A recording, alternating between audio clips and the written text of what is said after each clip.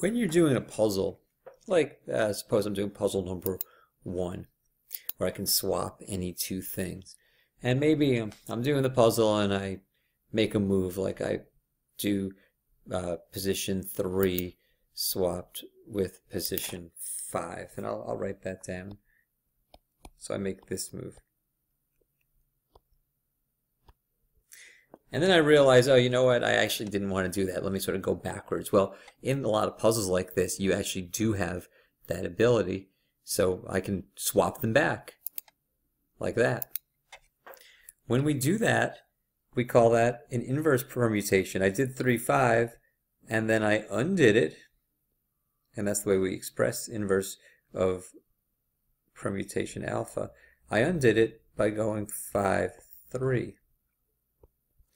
Now 5, 3, you can write permutations. You could put any number first. So I could put sort of the 3 first, and then you sort of cycle to the right and swing and loop around. So for 2 cycles, the inverse is itself. Take a look. If I do another one, 5 and position 10, switches those 2 numbers. Then if I do 5 and 10 again, it gets me back to where I was. So for 2 cycles, the permutation is its own inverse. If I switch over to puzzle number 2, in this one, and just to make this simple, I'm going to put it into solved state. So imagine I take, I'll call this one beta, and I switch the thing in position 2 with the position, thing in position 2 goes to position 7, the thing's in position 7 goes to position 15, the thing in position 15 goes to position 2. So those would actually be the numbers in this case also. Position 2 is going to position 7, is going to position 15. The numbers get switched around. And then I say, oh, you know what, I actually realize I didn't want to do that. So I can get those numbers back by just doing it in reverse, put the thing in position 15, back to position 7, and put that back into position 2. So the inverse is going to be 15, 7, 2.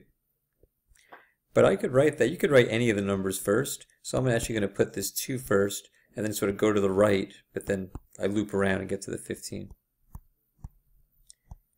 So the inverse of 2, 7, 15 is 2, 15, 7. And this will actually work for any cycle. I'll just to use Greek letters, I'll use a gamma. So let's say that my gamma, I'll make 2 the smallest number, 2, 5, 1, 3, 8. The inverse, whoops, would be 8. Nope, I shouldn't use a 1 there. Let me make this a 4. There we go. Doesn't matter, but I like to write it that way. So the inverse would be the numbers backwards. But you could still put the smallest number first. And then the second number, if you go to the right, would actually become sort of the 8. 2, 8, 3, 4, 5. And I think in general, when I make an inverse for a cycle, I'm going to go back to alpha. So if I have something like 2, 4, 8, 7, 3, we can go right to the inverse by still writing 2 as the first number, but then sort of writing the numbers, sort of go to the left in the original cycle and see what numbers sort of come up. So 2, 3, 7, 8, 4. So basically I'm writing down the first number still, and then I'm going to the end and writing the numbers backwards. Well, that's what happens if I have a single cycle. Its inverse is just sort of the reverse of it. But if I have a more complicated thing, like imagine I have a set of moves, and here I'll make a simplified thing that has 5 numbers. 1, 2, 3, 4, 5. And imagine I have I do I make a move that's more complicated, so it can't be described with just one cycle.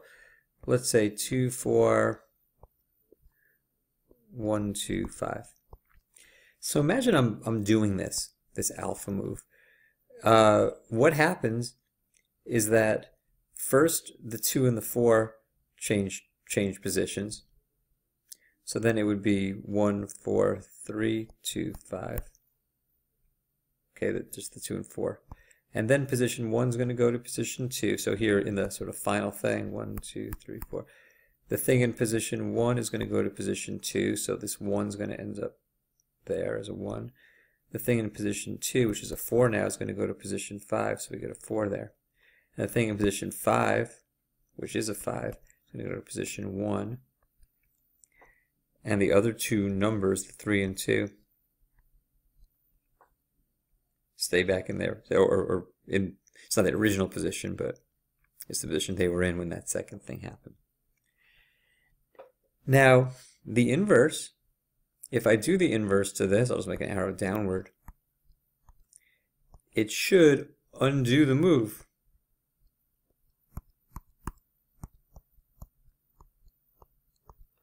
Well, let's think how that would happen. To get it into this state, first I swapped 2 and 3, then I did a 1 goes to 2, 2 goes to 5, 5 goes to 1. So what the inverse has to be is I would have to do the thing that I did last. I'd have to do that first. So I have to fix this up. So I'd have to go do the inverse of the 5, 2, 1, or the 1, 2, 5. All right, it's 5, 2, 1. And then I would undo the 2 cycle. But I like to write this. I like to do this as 1, 5, 2. I like to still write the smallest number first, and I would still write this as 2, 4. So I guess what I'm saying is that if I have several moves, I'll just call them, and I want to take the inverse of it, I end up doing the inverse of the moves in reverse order, which is kind of what I did over here. My initial thing was 2, 4 followed by 1, 2, 5, and the inverse was 1, 5, 2, which is the inverse of 1, 2, 5 followed by 2, 4, which is the inverse of 2, 4. If you wanted to test, you could multiply or take the composition of something with its inverse, in this case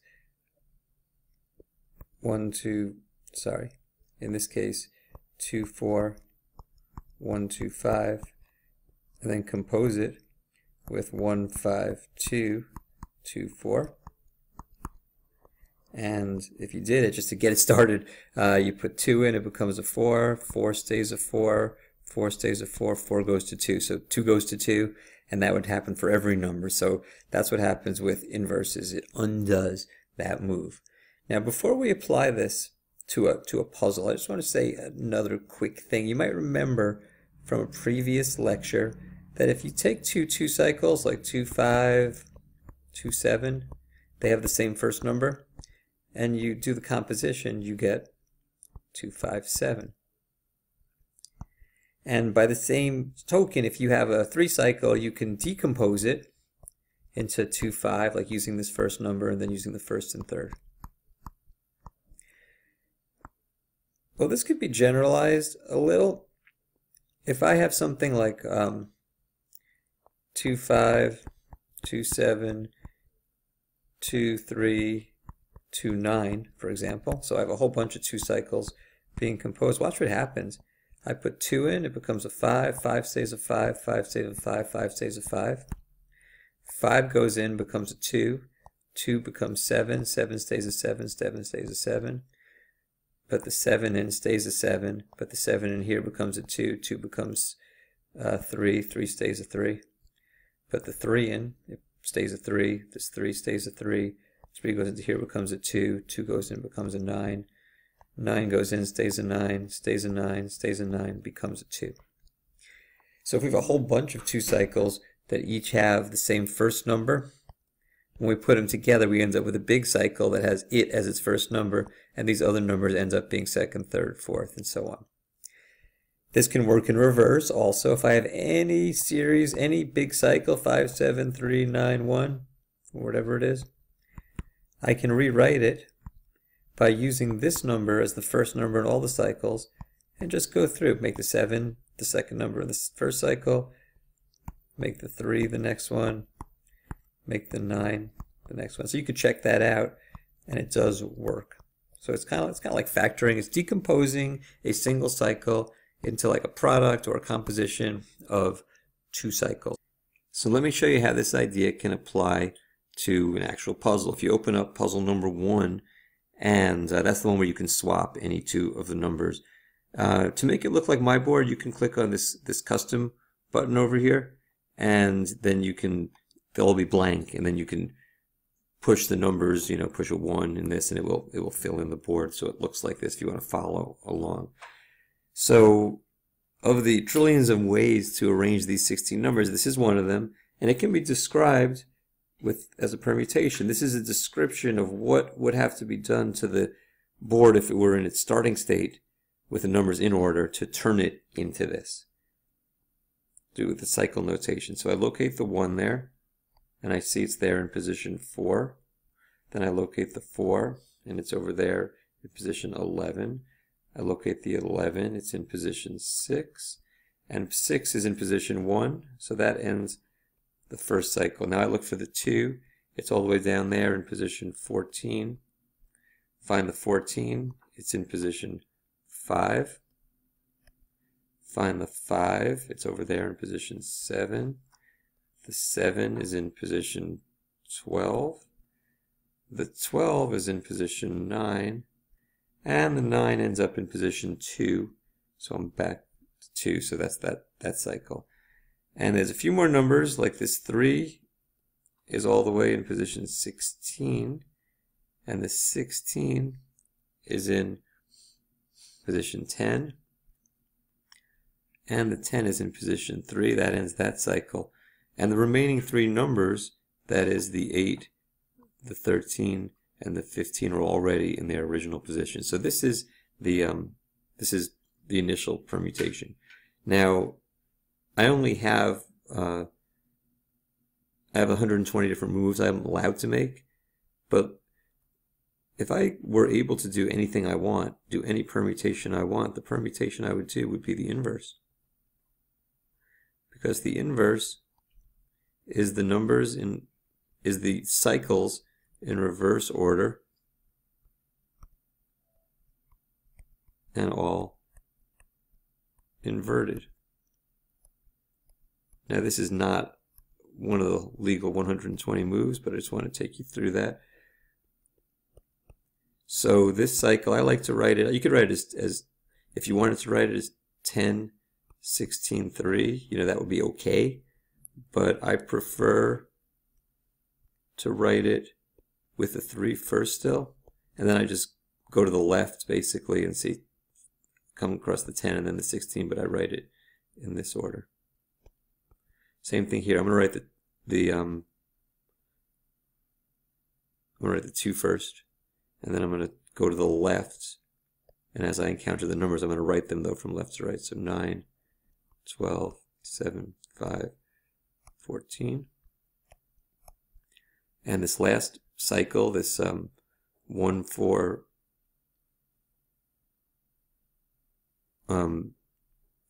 this 1, 4, 11, 16, I'm going to write it as 1, 6, 11, 4. So if I could do just one move, this move would actually restore the puzzle. That's when you compose something with this inverse, it restores it. But since this is not one of the legal moves, I'm going to do something with it. I'm going to factor these cycles from what I've seen before. I can change 3, 10, 16 to 3, 10, 3, 16. And I could change this 2, 9, 12, 7, 5, 14 to 2, 9, 2, 12, 2, 7, 2, 5, 2, 14, and I could change this 1, 6, 11, 4. I'm just going to write it underneath here. 1, 6, 1, 11, 1, 4. So I now have this list, and these are all legal moves. So there's 1, 2, 3, 4, 5, 6, 7, 8, 9, 10. And if I do these 10 legal moves, we're going to find out if it does restore the puzzle like it should.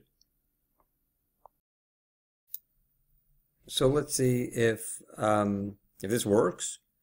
According to this, I should first do position 3 with position 10, and then position 3 with position 16, and then 1 with position 9. Oh, I see the problem. It wasn't 1 with 9, it was 2 with 9, so undo that. 2 with 9, and then 2 with position 12, and then 2 with position 7, and then 2 with position 5, and then 2 with position 14, and then 1 with position 6, and then 1 with position 11, and then 1 with position 4. And as you can see, the puzzle is all solved. So what we did to refresh is that we took the initial state of the puzzle, wrote it as a permutation, used the fact that the inverse of a permutation that's written as a composition of cycles, you could take each of the cycles and put them in reverse order and take the inverse of each one of those. Then I decompose each of the cycles into pairs, swaps, and since alpha composed with alpha inverse should be the identity, and then I did this to what was already done. Remember, the initial state is what's already been done to it. It should have solved the puzzle, and it did. Now, to apply this reasoning to puzzle number 2, where you can only do 3 swaps, is going to be trickier, but not that much. I just want to remind you of 2 sort of rules. One of them is that if you have 2 cycles that have the same first number, they can be turned into a 2 cycle that has that same first number, and then the second number of the first one will be second, and then the second number of the second will be third. Also, it's true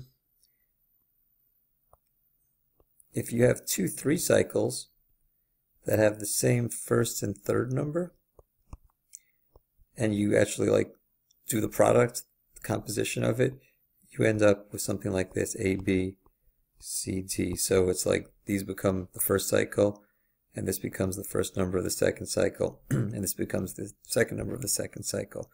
So we can also go in the other direction. If we have 2 cycles,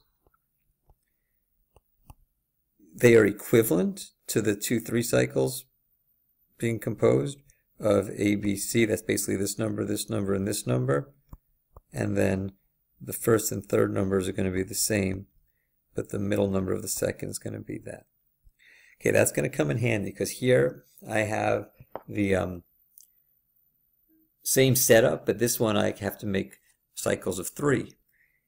And I want to write down my sequence of moves. So basically I want to do the inverse of alpha. Now this was alpha.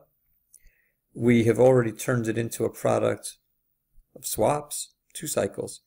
But now what I can do, if I don't have 2 cycles as an option anymore, so I can look at them 2 at a time. So like this 3, 10, 3, 16, I could write as 3, 10, 16 because they have the same first number. And this 2, 9, 12, I could write, this 2, 9, 2, 12, I can write as 2, 9, 12. And this 2, 7, 2, 5, I can write as 2, 7, 5. But this one's kind of interesting. These don't have the same first number, 2, 14 and 1, 6, but I can write it as 2, 14, 1 and 2, 6, 1. And then finally the 1, 11, 1, 4 is 1, 11, 4. Okay, let's see what happens when I do. In theory, this should work. Let's see.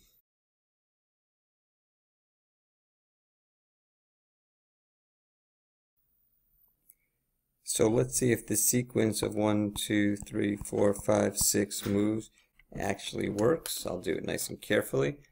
Position 3 goes to position 10, goes to position 16. The thing in position 2 goes to position 9, goes to position 12, the thing in position 2 goes to position 7, goes to position 5, then 2 goes to 14, goes to 1, then 2 goes to 6, goes to 1, and finally 1 goes to 11, goes to 4. And as you can see, that worked. Not surprising, alpha inverse got me back to the beginning. My alpha was this complicated expression. My alpha inverse, first I made it into 2 cycles, and then I combined the 2 cycles into 3 cycles. And in doing so, I was able to solve that puzzle. Some of these other puzzles have these buttons on them, and you can see that if you push one button on the right, there's something that says inverse, and if you push that, it's going to undo it. Puzzle 10 has 4 different sorts of moves, and each one has an inverse associated with it. Puzzle number 11, also, it has 2 different moves, and each one has an inverse associated with it. And also, puzzle number 12 has some unusual moves with inverses. But even something like the Rubik's Cube itself has inverses. If I do red, this is clockwise, red, red, green, white, white, undoing it is white, white, this is counterclockwise, green, counterclockwise, and red counterclockwise twice. So inverses are a really important part of puzzles. Most puzzles of this sort, you can sort of move a piece one direction or the other, and descrambling the puzzle is generally trying to undo a lot of stuff that's been done. So that's how inverses work and how they can relate to some of these puzzles.